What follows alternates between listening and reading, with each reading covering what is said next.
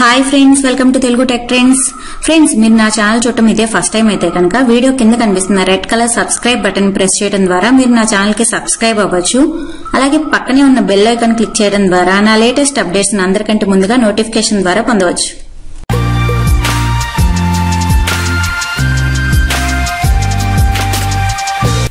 Friends, మనందరం కూడా తెలుసో తెలియకో చాలా న్యూస్ లెటర్స్ మనం సబ్స్క్రైబ్ అయిపోతూ ఉంటాం.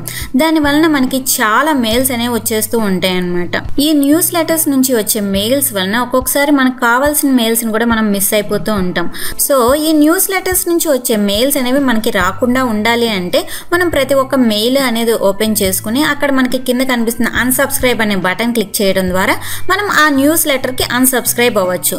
కానీ మన ఇన్బాక్స్ లో చాలా న్యూస్ లెటర్స్ నుంచి మనకి మెయిల్స్ వస్తూ ఉంటాయి. ప్రతి ఒక్క మెయిల్ ని మనం ఓపెన్ చేసి అన్సబ్స్క్రైబ్ చేయాలంటే అది చాలా లాంగ్ ప్రాసెస్ అన్నమాట. ఇదంతా ఈజీగా ఈ రోజు ఎలా చేయొచ్చు అనేది చూద్దాం.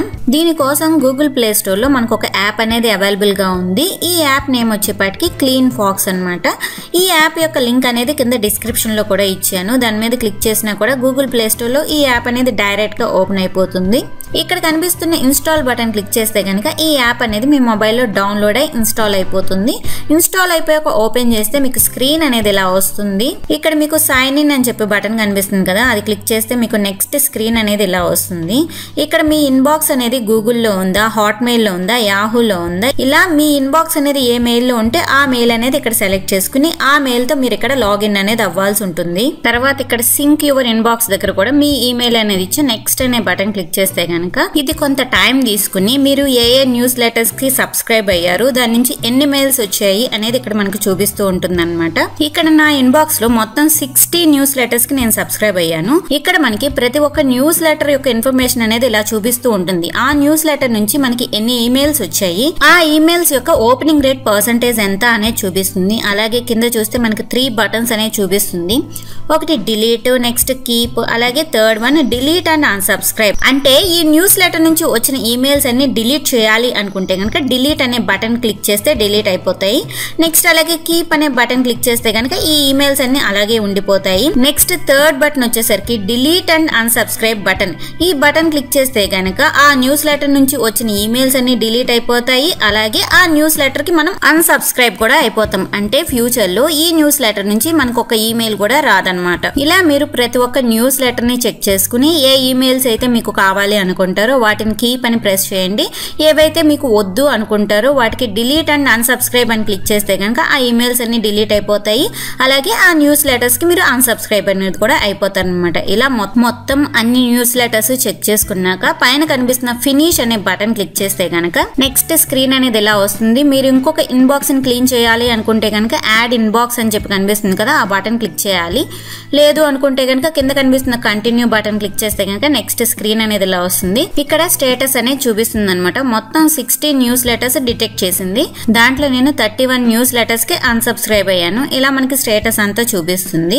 దీంట్లో మళ్ళీ మనం రీచెక్ చేసుకోవాలి అనుకుంటే కనుక రైట్ సైడ్ కార్నర్ లో కనిపిస్తున్న క్లీన్ యువర్ ఇన్బాక్స్ అనే బటన్ క్లిక్ చేసి మళ్ళీ మనం రీచెక్ అనేది చేసుకోవచ్చు. అలాగే మళ్ళీ మనం మిగిలిన న్యూస్ లెటర్స్ కూడా అన్సబ్స్క్రైబ్ అనేది అవ్వచ్చు అనమాట. ఈ వీడియో చూస్తున్న అందరికీ ఒక డౌట్ అనేది రావచ్చు. మన ఇన్బాక్స్ కి మనం యాక్సెస్ అనేది ఇచ్చాం కదా, ఈ యాప్ అనేది దీంట్లో ఉన్న డేటాను రీడ్ చేసి మిస్యూజ్ చేస్తే మనం ఏం చేయాలి అని చెప్పి. ఇది 100% జెన్యూన్ యాప్ అనమాట. ఇదైతే మిస్యూజ్ అనేది చేయదు. ఒకవేళ మీకు గనక ఆ డౌట్ అనేది ఉంటే గనక మీరు ఒకసారి క్లీన్ అనేది చేసేసాక మీ అకౌంట్ అనేది ఇక్కడ నుంచి డిలీట్ అనేది కూడా చేసేయచ్చు అనమాట. దీనికోసం లెఫ్ట్ సైడ్ కార్నర్ లో ఉన్న 3 లైన్స్ క్లిక్ చేస్తే మీకు మెనూ అనేది ఓపెన్ అవుతుంది. అక్కడ సెట్టింగ్స్ అనేది క్లిక్ చేస్తే మీకు స్క్రీన్ అనేది ఇలా వస్తుంది. ఇక్కడ మీరు కిందకి స్క్రాల్ డౌన్ చేసి డిస్కనెక్ట్ అని కనిపిస్తుంది కదా, దాని మీద క్లిక్ చేస్తే కనుక నెక్స్ట్ స్క్రీన్ అనేది ఇలా వస్తుంది. ఇక్కడ మీరు ఏ ఈమెయిల్ అకౌంట్ అయితే డిస్కనెక్ట్ చేయాలనుకుంటున్నారో ఆ ఈమెయిల్ అకౌంట్ మీద క్లిక్ చేయాలి. దాన్ని క్లిక్ చేశాక నెక్స్ట్ స్క్రీన్ అనేది ఇలా వస్తుంది. ఇక్కడ డిలీట్ దిస్ అకౌంట్ అని కనిపిస్తుంది కదా, అది క్లిక్ చేస్తే కనుక మీ అకౌంట్ కి మీరు ఇచ్చిన యాక్సెస్ ఏదైతే ఉందో ఆ యాక్సెస్ కూడా డిలీట్ అనేది అయిపోతుంది.